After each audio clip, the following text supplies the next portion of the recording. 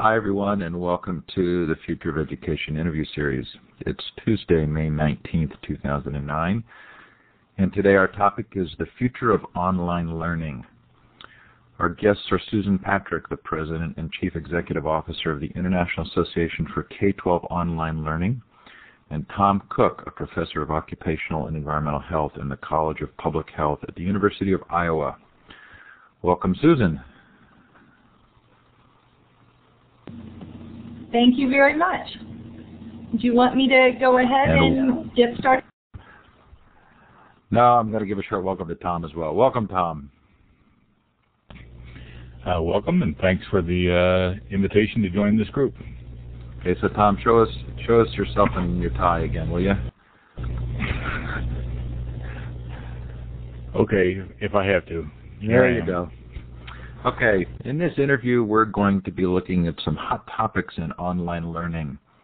Growth trends and new models for online learning, live medical and diagnostic uses, pandemic and disaster planning, overcoming teacher shortages, and finding new engagement models for today's youth. The session will be about an hour. We'll try and save 15 minutes toward the end for Q&A from the live audience. Both Tom and Susan have provided slides for reference. Susan and Tom, because of the nature of the timing, if you need me to go forward or back to your slides, or something comes up where you want me to find a slide for you, please feel free to let me know. So Susan, I'd like to start with you. You've been preaching online learning and education for a while now. Would you tell us a little bit about your background and where you think we are now in the timeline of adoption, and then feel free to launch into your prepared presentation. Sure, and thanks so much for having me. It's great to be here as part of the Future of Education series talking about online learning. I'm Susan Patrick. I'm the CEO of a nonprofit membership association known as iNACOL. We are focused on K-12 education and specifically on the use of online learning in both blended hybrid environments as well as virtual or distance learning environments.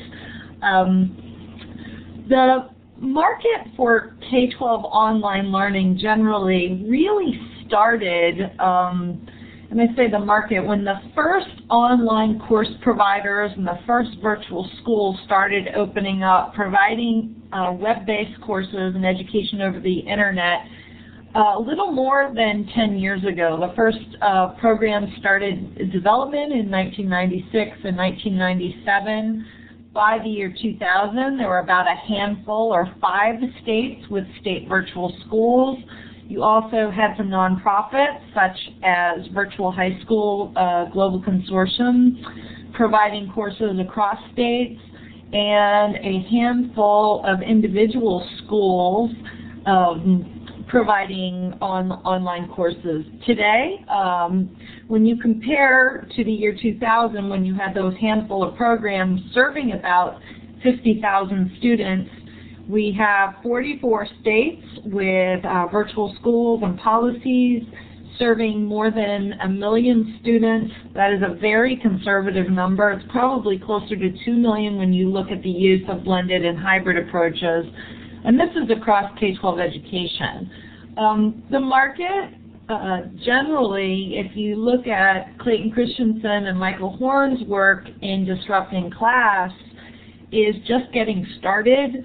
This is the beginning of a very powerful innovation that is providing a bridge between the old way of doing things and new ways of serving students and engaging students and solving problems that we've had for a long time in education, such as teacher shortages, new ways to provide more modern math and science demonstrations, as well as teaching foreign languages and connecting students globally. So there are a lot of different reasons that schools are engaged in online learning. It is, in my mind, the fastest adoption of any innovation inside or outside of technology in K-12 education. It's remarkable how quickly it's growing. It's growing at about 30% a year. And as I said, we've just begun. I'm going to talk a little bit about future trends once I get into my slides now. So with that, let me go ahead and let's take a look at the emerging world of online learning. Just as a reminder, my background at iNACOL, this nonprofit, before I came here, I was the director of the Office of Technology at the U.S. Department of Education and authored the National Ed Tech Plan that came out in 2005. Virtual schools and online learning are a centerpiece of the plan, and the ways that they are just changing which students have access to new educational opportunities is truly remarkable when you look across the field. Let's take a quick snapshot. We just talked about some of this. What's happening in online learning? In higher ed, we have about 4 million enrollments in online learning in colleges and universities. 81% of all institutions offer online courses in higher ed. If you look across K-12, the last Sloan C survey that came out last year showed that 70% of school districts in the U.S. have at least one or more students enrolled in a fully online course. So the tide is really shifting, although it's uneven from state to state. Only 32 states offer a statewide virtual school that offers supplemental courses, and only 18 states allow for full-time virtual charter schools out of the 50 states. With that, you'll see in this map which the states that are in purple have both full-time and part-time opportunities statewide. States that have significant part-time or state-led virtual school programs are in the lighter blue, and Wyoming and Oklahoma are both coming on with state virtual schools. What's interesting to me is how far behind New England is in terms of uniformly making available or setting policies so that students can access online courses. So what are the benefits or solutions? Clearly, online courses are providing highly qualified teachers to schools where there are teacher shortages. That is one of the main drivers. When the National Center for Education Statistics did a research survey to school districts, the #1 reason for offering a course was that the course was otherwise unavailable at their school.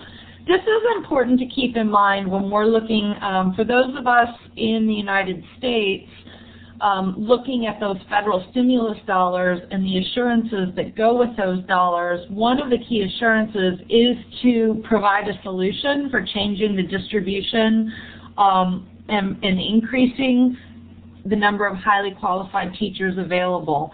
In each of the 4 assurances on those federal stimulus dollars, virtual schools and online learning can be a potential solution. Other ways that virtual schools are helping students that need certain courses. There's a huge growth in the last 3 to 5 years in students taking online courses for credit recovery as a way to help improve graduation rates. For students to enroll in online or dual enrollment courses with colleges to help them earn credits while they're still in high school, and I'm going to point to some specific examples about that. But also homebound students and students with special needs who need some alternative ways for learning. Online learning is in huge demand by students, and to me this is interesting. We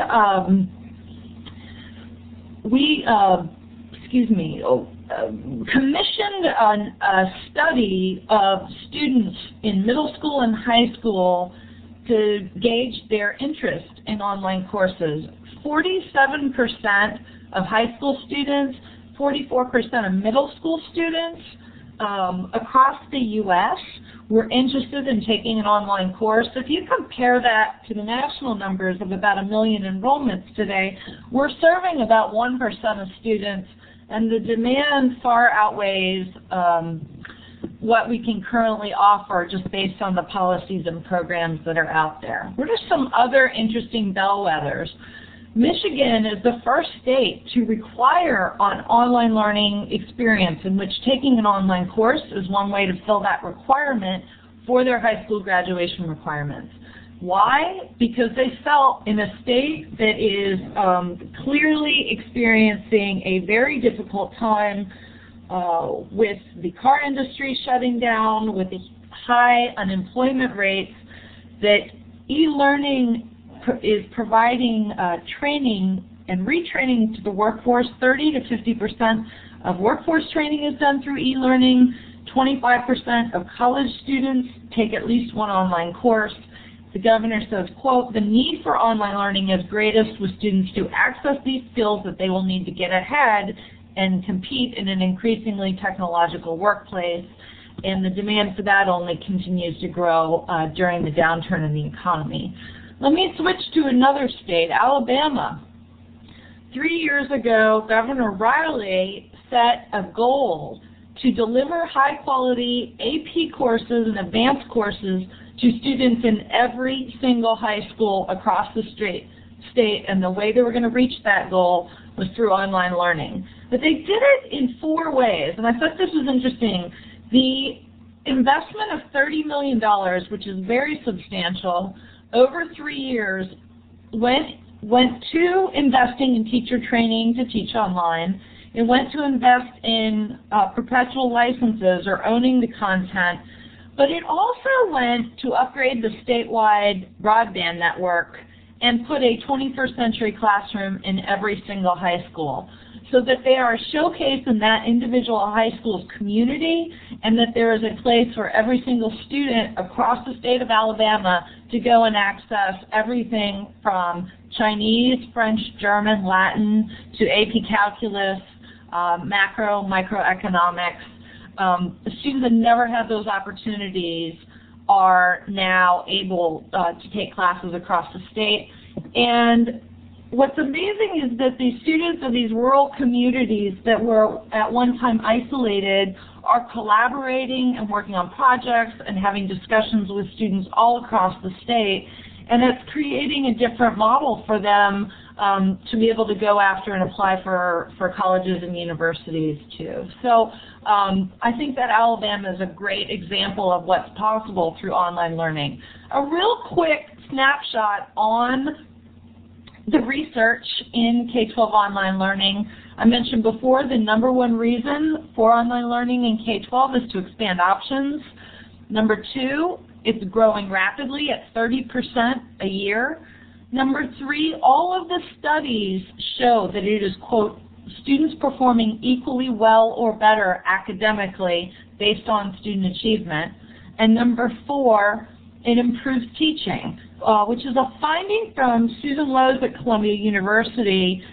Did a study of teachers that were trained to teach online, and those teachers also trained or were taught in face-to-face settings.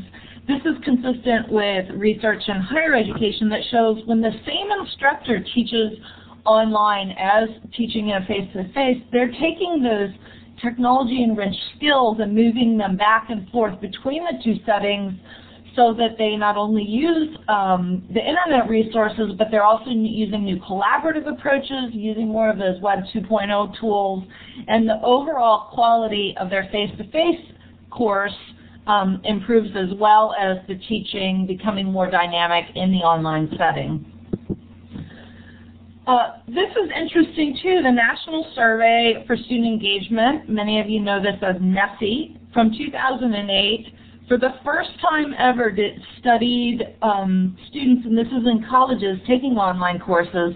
The online learners, the students reported deeper approaches to learning than classroom-based learners, and they think that it's because the faculty members, the teachers teaching classes online, are making special efforts to engage their students in new ways. That they're not taking engagement for granted, but they showed a higher use of or higher activities in terms of students being demanded to use higher order thinking skills, to exhibit integrative thinking, and to use reflective learning practices in those classes. I'd be happy to make a copy of this presentation available to anybody and to follow up and answer any questions on some of these specific studies. And now I'm going to push over, because I'm coming up to my time here for my formal presentation. I believe the future is really in blended and hybrid learning. And this research bulletin that EDUCAUSE published in 2004 says it best. The idea that you can take the online course resources, the modules, you can train a faculty member, a teacher to totally have a different set of skills. But what the power of this, when you're combining your face-to-face class time with fully online components, can optimize both environments in ways impossible in other formats. And that is, you can allow students to accelerate through the curriculum or get more support in different environments through using online tutoring models, by having access for the teacher and the student to address specific issues for that student either in front of the class or on a one-on-one basis using the technology, shifting to the use of online assessments for acceleration, simulations, artificial intelligence. We're seeing some really interesting things happening. The big idea is a fundamental shift in the instructional model and the training. So we're looking at, in this arrow here, you can have in the same course a whole series of students. And the higher performing students, who are usually more self-directed, can still run across a lesson or a particular module where they need more help, where they're needing more direct student support. And a student that often needs more support, say over at the left-hand side, start to understand it and need to accelerate. And in the traditional classroom, it's very hard for the teacher to move back and forth across this arrow for each individual student, so that these personalized or customized learning environments can be better supported through online learning. And the future, I believe, is really in using our class time differently and our resources differently in these blended or hybrid environments.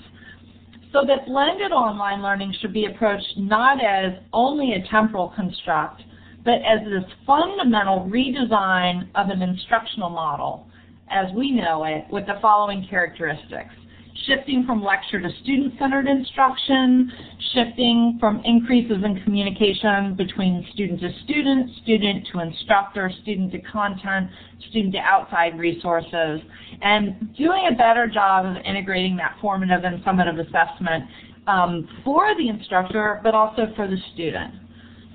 So I'm going to wrap up and just point you to some, what I think are some really interesting new models. In North Carolina, the University of North Carolina at Greensboro offers online dual enrollment classes.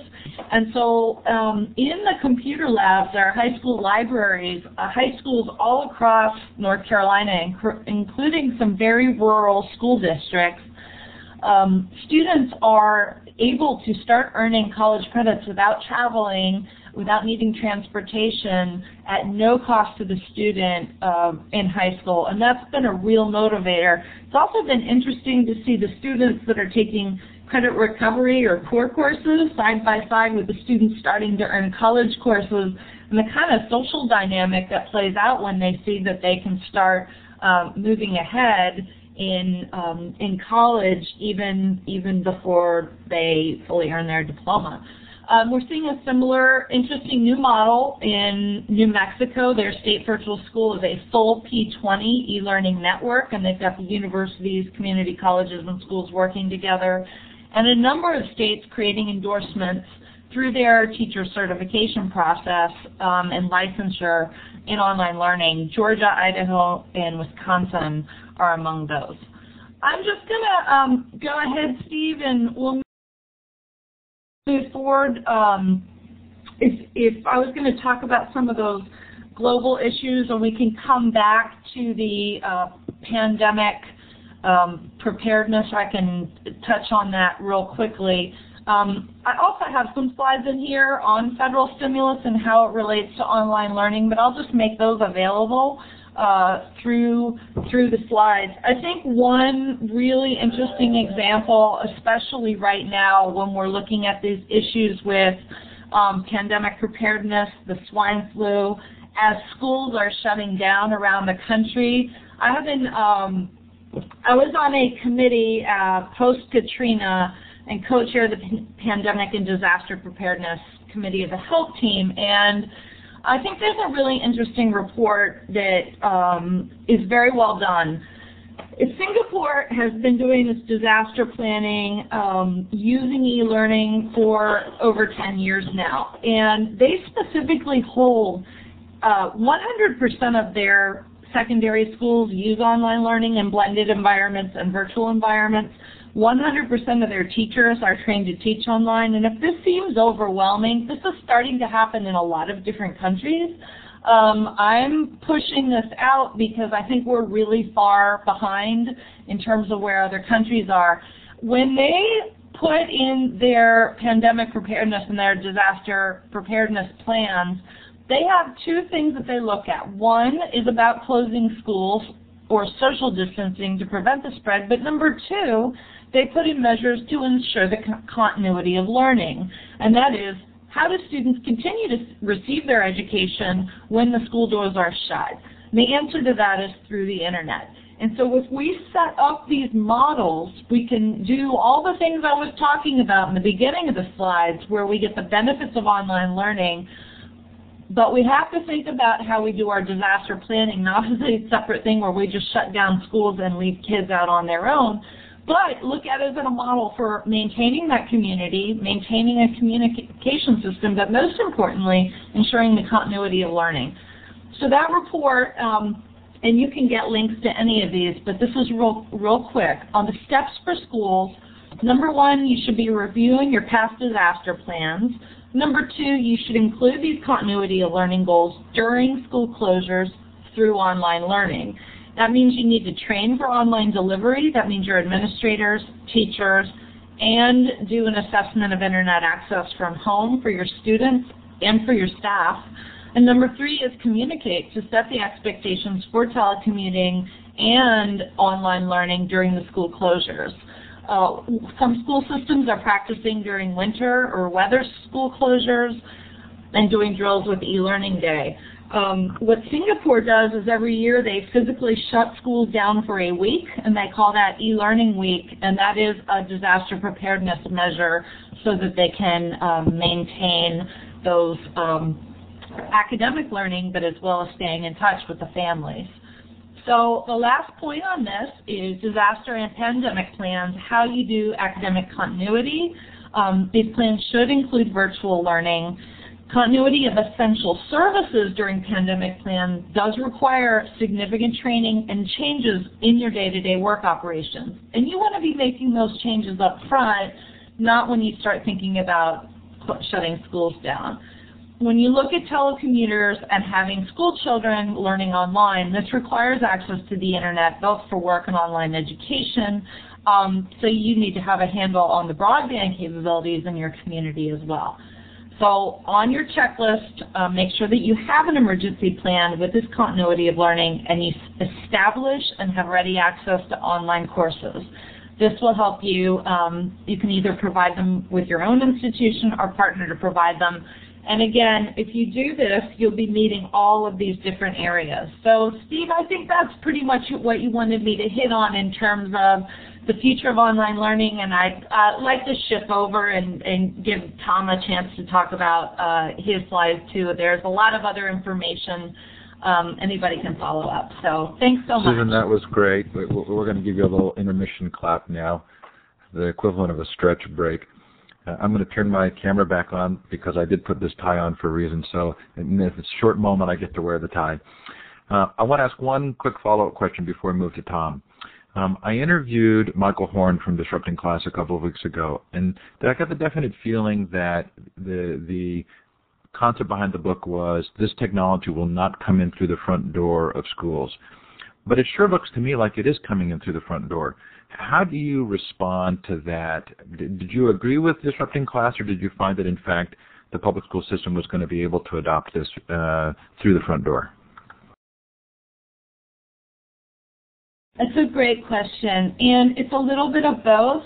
There are no simple answers on this. It's both in the way that It's being adopted most readily at the state level with the state virtual schools, and there are only 32 states that do that, in the sense that it looks like it's coming through the front door, but it's not coming through the front door. There aren't a lot of times when your state education agency is directly hiring teachers and making courses available statewide, like it is in Georgia or Alabama or other places. When you look at that number of 70% of school districts offering online courses, an awful lot of those are coming through the state virtual schools, which, following the theories in Disrupting Class, have been set up as separate entities designed to serve the student in a student-centered focus. Asking every one of the 15,000 school districts in the U.S. to create their own virtual school from scratch is a lot of work in a place where there's not a funding model. So the yes and no is that it does follow the theories of Disrupting Class, and that they're being set up in these somewhat different outside-of-the-box agencies, but what's really nice is that they can bridge right into the school district if the right policies are in place for the kids taking the class. So I hope that answers the question. Thanks. Yeah, I think it does, and thanks for being sensitive to Tom's time. So, Tom, you're more focused on health issues. Could you tell us a little bit about your background, and then could you paint a brief picture for us of the state of online technology and the work that you've been doing?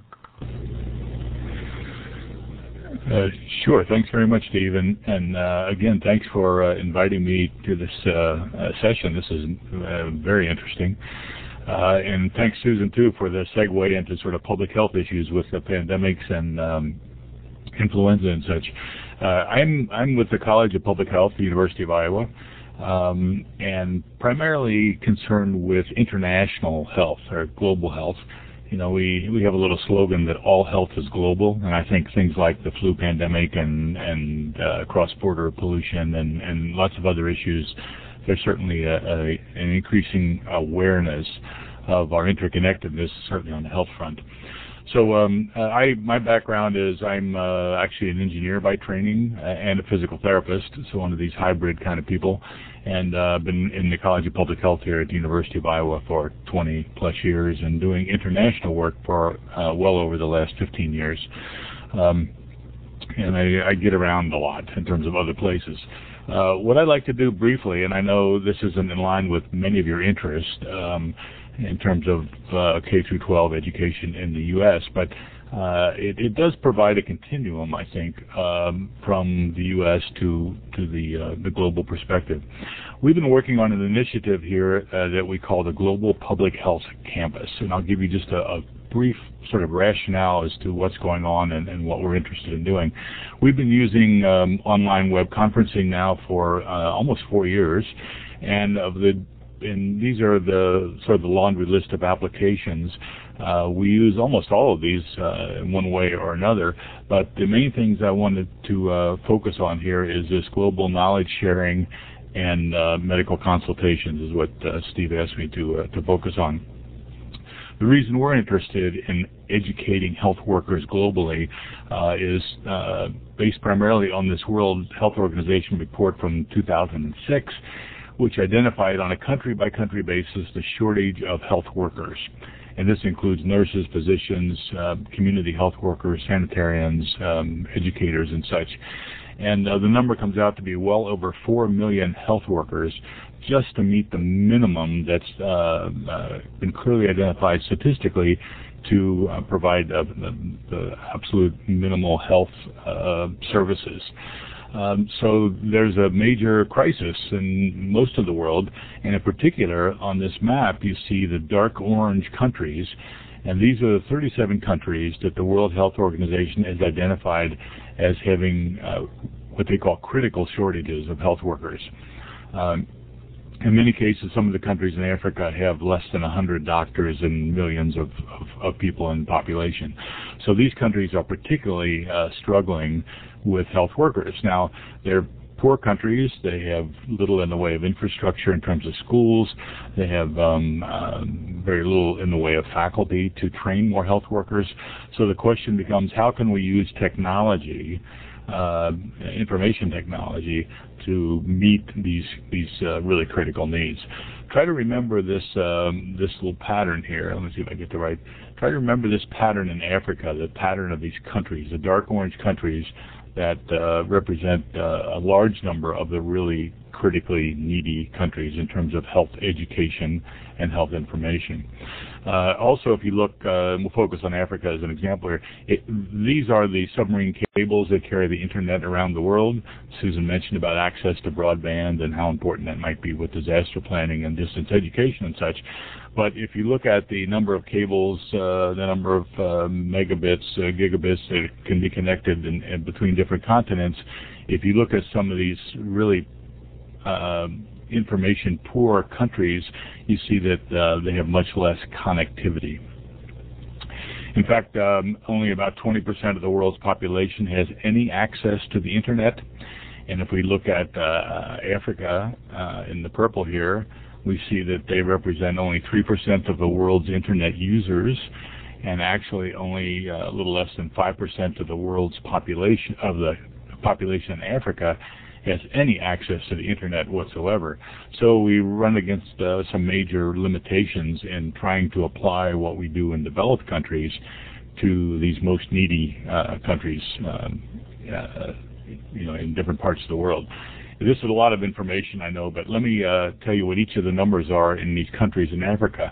The top number is the number of internet users per thousand population. And the bottom number is the cost of an internet connection as a multiple of average salary. So, for example, in the Central Republic of Congo, only 2 out of 1,000 people have any access to the internet, and an internet connection, slow though it be, costs 9 times the average annual salary. And in general, you see along the coast where the submarine cable and the internet arrives, a little better off. The people in the southern tip of Africa are a little better off, and the people across the northern tier are a little better off because they have greater proximity to the internet. Here's an interesting comparison. We call this a bit of this is a paradox. These are the countries I showed you before that have the greatest need for health workers and for health information and health education. And these dark orange countries are the countries that have less than 1% of the population with access to the internet. Kind of an eerie similarity of these two patterns. So we started a number of years ago using technology like we're using now, and that is basically low bandwidth web conferencing. And we've actually been amazed at how well the technology can work even in these really marginal conditions in which the internet is scarce and the internet is expensive and the internet is slow. So the major feature that we need to deliver health education online and health information is a system that allows us to do this over very poor internet conditions, as I just pointed out. So that's sort of the background of what we've been trying to do. And here at University of Iowa, as part of our mission to help educate more health workers globally, we've been working with a large number of organizations. I'll point out a couple here. I'll give you an example briefly. The World Health Organization. You see some of the others here. The Anne Sullivan Center in South America that deals with pediatric disabilities, the Afro-European Medical Research Network, and one of the projects we run out of the University of Iowa here related to Clubfoot. But basically, we provide the connectivity, the information infrastructure through our web conferencing system, this Illuminate system, to these different professional organizations who do the connecting and do the training and do the educating. Let me show you a little YouTube video. Give me about 10 seconds to type in the URL. Assuming I can type with a tie on.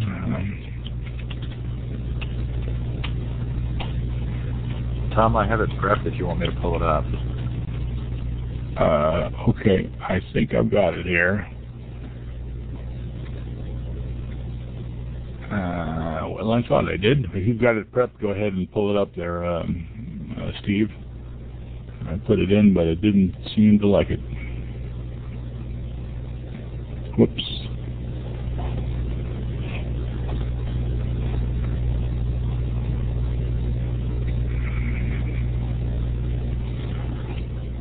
So the way this will work is you'll have to let this play on your own computer.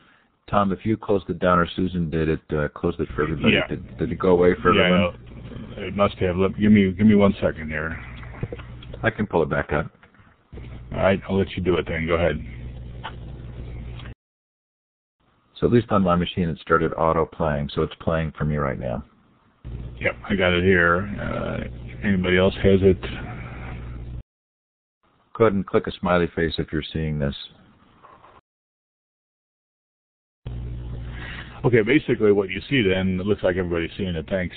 Every place you see a little icon of a computer guy, these are places that we have connected in the last 10 months as part of this sort of consortium of health educators. You see that we are able to connect to some of these fairly obscure, limited access places in Africa. Certainly the people in Europe and the different organizations we work with there have great connectivity. We've been able also to connect to some sites in the Middle East, to East Africa, to Southern Africa, again, the places that are a little better connected. Certainly the internal countries in Africa are almost unreachable with this technology. And we do a number of connections in Asia, Southeast Asia, the Western Pacific, and a couple little islands there in the Western Pacific. And that just gives you some idea of the places we've been able to reach with this technology. Let me give you 3 quick examples of organizations we're working with, and then we'll go on to the question and answer thing. One of the groups we work with, for example, is the Afro-European Medical Research Network. They're located out of Bern, Switzerland. They're a group of expatriate physicians and public health people who connect not only with us here in Iowa, but the Canadian Public Health Association and the various countries you see in Africa. In fact, I tuned in this morning to see what was happening, and they had a session in French originating from a Canadian group to most of these countries in Africa. They have weekly sessions in which they cover a number of medical and public health topics with the various health institutions in some of the countries you see on this map. This is some work we do with the World Health Organization. This is a screenshot of a conference that we originated from Kampala, Uganda last March. You can see we had 24 sites from Philippines, India, and various other places. And the bandwidth was low enough that we could only get a very sketchy black and white webcam, but we got one. And we had a 2-hour session over a 13 kilobit line, which surprised us as well as the company, but it worked quite nicely. So we do a lot of these collaborative things. We do a lot of discussions, a lot of planning meetings in conjunction with the World Health Organization and their 6 regional offices. And then one of the groups that's really taken off with this technology is the Anne Sullivan Center in Lima, Peru, a center for children with special needs. And they conduct Saturday morning seminars for about 3 hours. They connect to as many as 32 or 34 sites throughout Latin America. And they will have as many as 1,500 participants when they have audiences at each of these 30-some sites, and discuss topics like autism, Down syndrome, and other issues related to pediatric disabilities in their effort to change attitudes and to change policies in terms of how these different governments and societies deal with special needs children. And then on the clinical consultation side, although I know some of this technology was never designed to do telemedicine, the application sharing features make it quite nice for that. This is one example of how you might put various digital images on as part of the application sharing along with the webcam. And in particular, these are some shots from a consultation that are related to clubfoot, or children that were born, as you see here, with this foot deformity. There are about 600,000 kids a year born like this. This problem can be corrected with some plaster cast and some other bracing. In a matter of a couple months, their feet can look like this instead of like this. This actually is the same child. And we regularly do consultations from our medical staff here at the University of Iowa to various locations around the world when the physicians have problem cases. And this was a screenshot from January 15th in which we had 40 doctors at a conference in Delhi, India, and we had several hours of consultation with these problem cases from our medical staff here at the University of Iowa, and they could discuss the cases and provide advice based on their experiences. So briefly, that's what we've been doing in terms of trying to provide health education and health information to developing countries around the world. So I'll kick it back to you, Steve. Okay, so Tom, that was fascinating. I'm going to take another clap break for you. Please feel free to click on the little hand with the red dots at the end to indicate you're clapping. Tom, that was fascinating to me. I'm curious, have you read Disrupting Class, the Clayton Christensen book? No, I have to confess I haven't. Okay, well, I didn't mean to put you on the spot there. But, Susan, if you're still listening, it seems to me that what Tom described is very much in harmony with the message of that book, which is that where there aren't other alternatives, these technologies provide simple, maybe not fully complex solutions, but they do offer a solution that otherwise doesn't exist. So do you think that we are seeing things, Tom and Susan, that are happening on this global stage with this kind of technology that will have a positive impact and benefit were there to be a pandemic that in fact in North America shut us down? Well, Steve, one point that's interesting is after the education book, Clayton Christensen wrote a book on healthcare. It's his last one to come out, and so that may be worth checking out. And kind of the one of the big ideas on his definition of innovation is that it uses technology to be disruptive, and I think that's exactly in line with Tom's message and what we're getting across here. Thanks. Tom, do you see any lessons from your work that apply? Go ahead. Oh yeah, I think for sure. What we find out when we look at what kind of information to the people in these really low resource developing countries, what kind of health information do they want? They're not really into brain surgery or MRIs or high level diagnostics. They don't have that technology. They're into really basic health information about hygiene and prenatal care and wound care and what to do with really primary, what we call primary care health issues. And certainly part of that is what to do when there's a flood, when there's a tsunami, when there's a drought, when those sorts of things. So I think disaster preparedness and how to go about managing the health issues associated with that is of keen interest to the to the health providers and the public health people in these developing countries.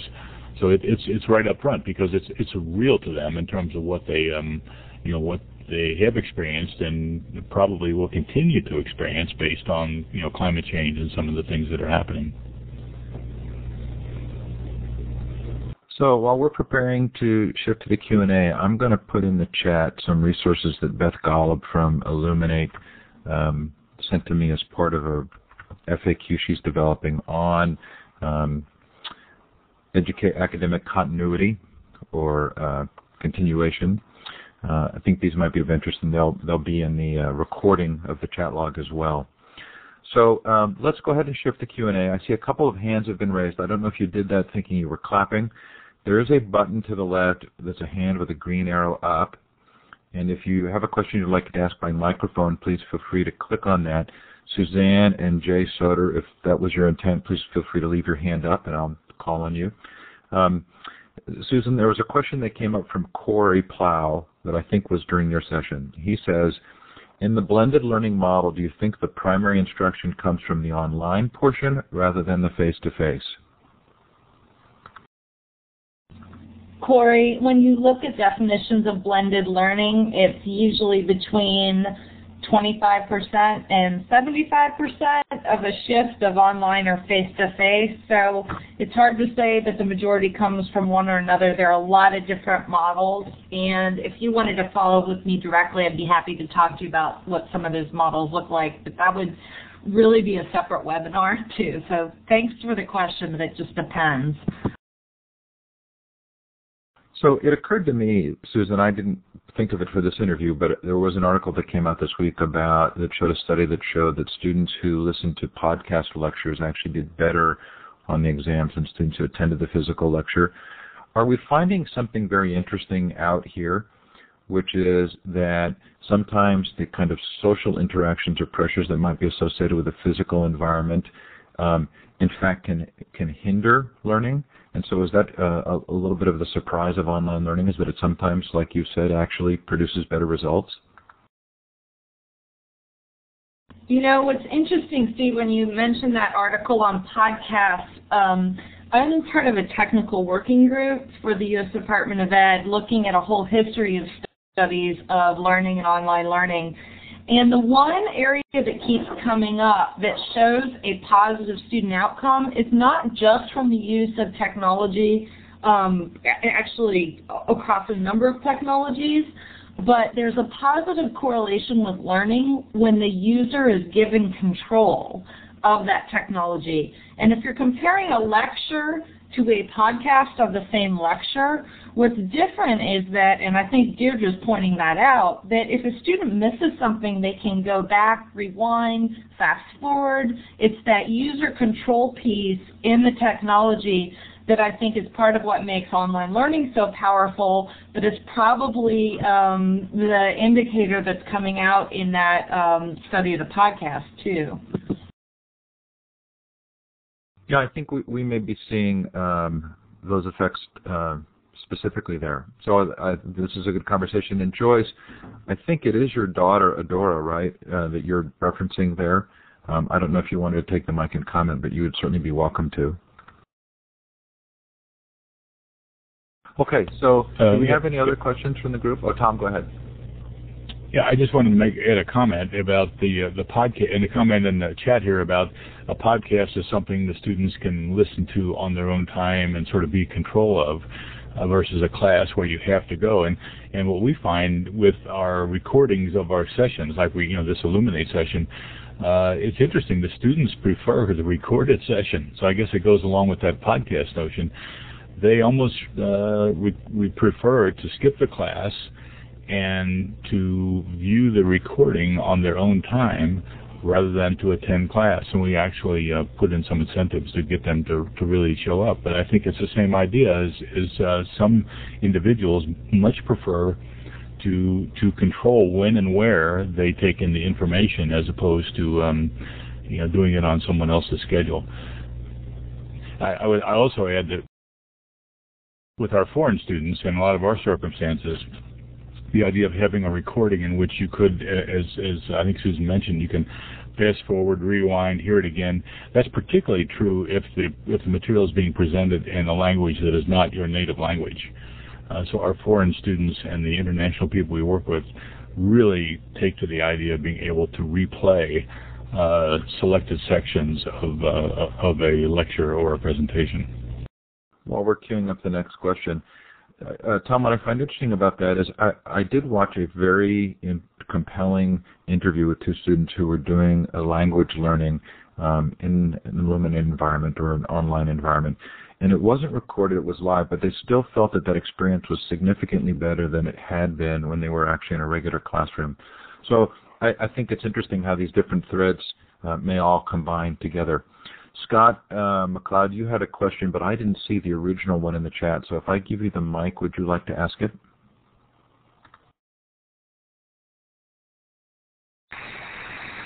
Can you hear me? Yep, you're coming through.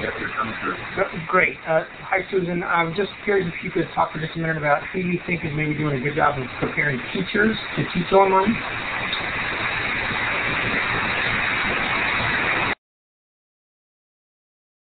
Thanks, Scott. That's a great question. I think more and more school districts and states and even universities through their schools of education are starting to ask that question, and also starting to build not only courses but whole certificate programs around that. I think a really good example of a program that does an excellent job of training teachers to teach online, there are a couple of them. One is Boise State University in their master's, specifically in their Master's of Ed Tech, but they have a whole certificate program in online teaching. They actually teach all of Connections Academy teachers across the country.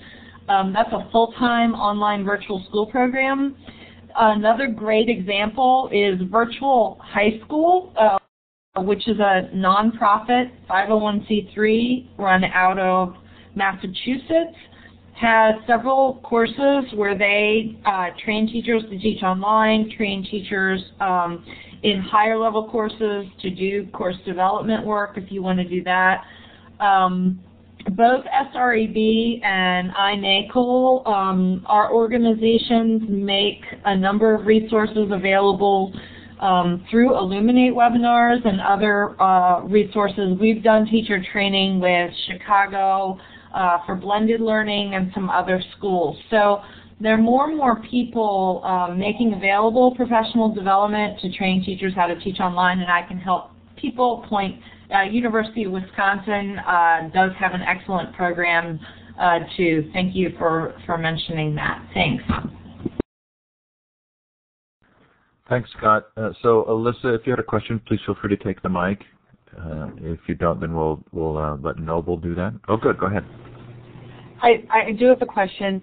You know, it's so exciting to think that students can learn without having to attend physically in a building in a face-to-face class. And I think right now, as far as funding goes, the state departments, at least in Missouri, are not yet passing any legislation that would allow districts to receive funding for online students.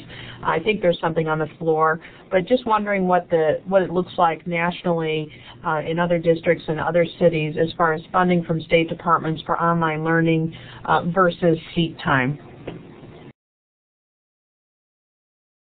Alyssa, this is Susan. That's a great question, and that is what makes up a big deal of our time in terms of advocacy. When I showed you that map earlier, in reference, 44 states have states and policies specifically addressing online learning. Several states do not, and the biggest single issue is that funding and seat time issue for average daily attendance. There's a bill in the California legislature right now taking a stab to address that. States like New York have not addressed it. States like Florida have addressed it and have moved to competency-based models. The report that Evergreen Consultants and that we're part of, called Keeping Pace with K-12 Online Learning, outlines the 50 states and their policies related to that. It's a huge issue, and it's being addressed in different ways, basically depending on how state education and finance policy is set up. Thanks for that response. Noble, Thank you. Noble, did you have a question? Yeah. A couple of questions. First of all, the whole idea, maybe Susan, you want to comment on this, on not so much online education, but online interaction. I run Teachers Without Borders Canada, and we do work in Kenya as well as South Africa, and we're doing a lot of ICT training for teachers. One of the things that, like through Skype is video conferencing and getting classrooms to talk and see each other. So the whole idea of bringing a global perspective, infusing it throughout the curriculum through these kind of interactions are so powerful. So using online for the interaction purpose as well. And the other question, I think Tom probably could answer this as well, not being bogged down by connectivity, but still allowing access through things like the e-granary. So using methods like that could be worked offline, but still model e-learning skills and teaching those skills to students and teachers. So if either one to respond to either question, would be great. Well, I'll just jump in here. Thanks for your question. In terms of sort of the computer literacy issue, when we sort of break into a new site in a developing country, we have people who really lack even the basic concepts or haven't been exposed to the basic concepts of using a computer. We find that it takes several sessions, just to navigate the screen and just to get over the fear that you might, that you're not going to break the computer and such. So we just expect that it's going to take usually about 3 sessions before people even become comfortable enough to turn on the microphone and say a very cautious hello. So I think that's fundamental. You really need to go through those stages of computer literacy, if you will, before you can get beyond that and then talk about content. Susan, did you want to respond? No, I agree with that answer. I don't have anything to add. Thanks. Okay, we have just a couple of minutes left while we're waiting for some additional questions. I'm going to put the survey link up for this session. It sure helps us if you give us some feedback on how we've done, and so we can be better prepared for future events. I also will give a thanks at this point to KnowledgeWorks Foundation, who are a sponsor of the interview series, and to Illuminate, of course, for their providing this room and for being so generous as to actually hire me. We've got coming up this month still Gary Putland from Australia, Michael Wesch, Chris Deedy, John Seeley Brown, and David Thornburg. They may be bumped into June. But please go ahead and fill out the survey. And then we've got time probably for one more question if anyone has one. Okay, so Noble, I think your hand is still up, but I'm going to assume that you are done. So I want to give thanks to Susan Patrick and Tom Cook. I'm using the clapping hand to indicate my appreciation. Thanks to you who have attended. Tom and Susan, if you wouldn't mind, don't close that window down with the survey because it will actually close it down for everyone else. But thanks for being here, everybody. Thanks for taking time out of your day. Tom and Susan, that was a fantastic session. So much there to absorb. The recordings and the links will go up on the site later today. So we appreciate having access to all that information. So thanks, Susan, and thank you, Tom. Okay, thanks to all of you for your attention, and thanks for this opportunity. Thanks, Susan. Thank you. Have a great rest of the day, everyone. Bye-bye. Goodbye. So Michael Wesch is coming up on May 26th, and you can see that schedule at futureofeducation.com. Joyce, you didn't find that link for the Illuminate session with Adora, did you? If not, I'll go look for it and try and post it in the chat before I turn the recording off. So, Jeff, the answer is that we actually save a version of the chat in rich text format, RTF, and you can pull that into any word processor and print it out. Tom, I'm going to leave the recording going just for a little bit more because I want to get the Illuminate link to Adora. Joyce, I hope I'm saying the last name right. Svitax's session that she did in Illuminate just this past week.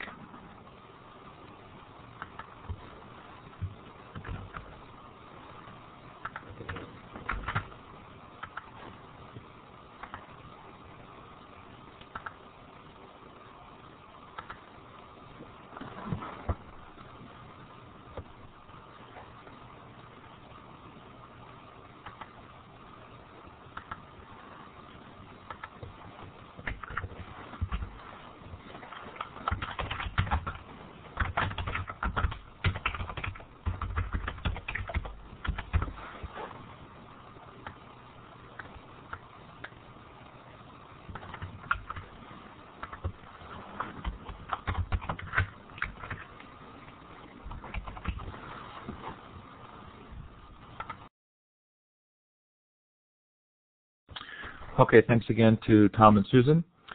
I'm going to turn the recording off.